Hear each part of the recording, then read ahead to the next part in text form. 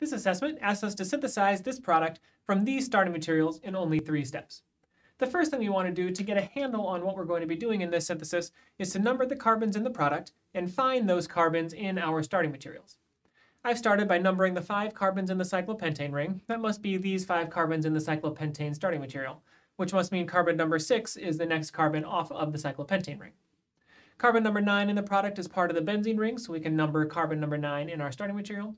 And that must mean that carbon 7 and 8 in our product are the carbons in our alkyne starting material. That's good context in order to how to put this synthesis together to form this product. So the first step that we will do in this synthesis is to take the alkyne, and we'll first deprotonate carbon number 7 with sodium amide. And second, we'll use that deprotonated alkyne to do an alkyne alkylation with carbon number 6.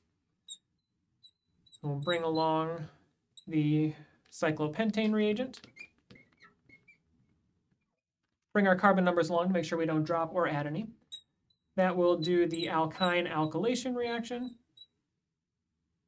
to form a new intermediate. Again, we should number our carbons to make sure we don't drop or add any carbons.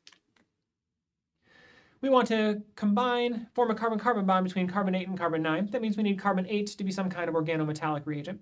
We can't do that directly from the alkyne, but we can do that from an alkene. So our second step will be a partial reduction of the alkene.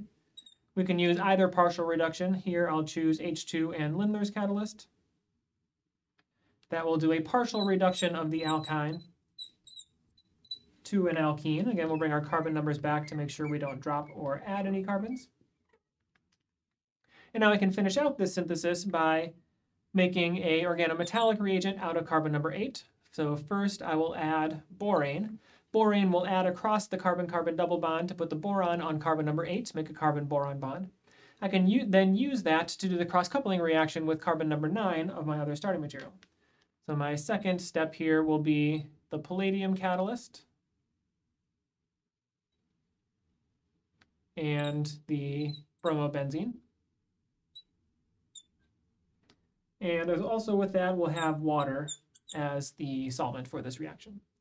That will form a bond between carbon 8 and carbon 9 and form our desired product.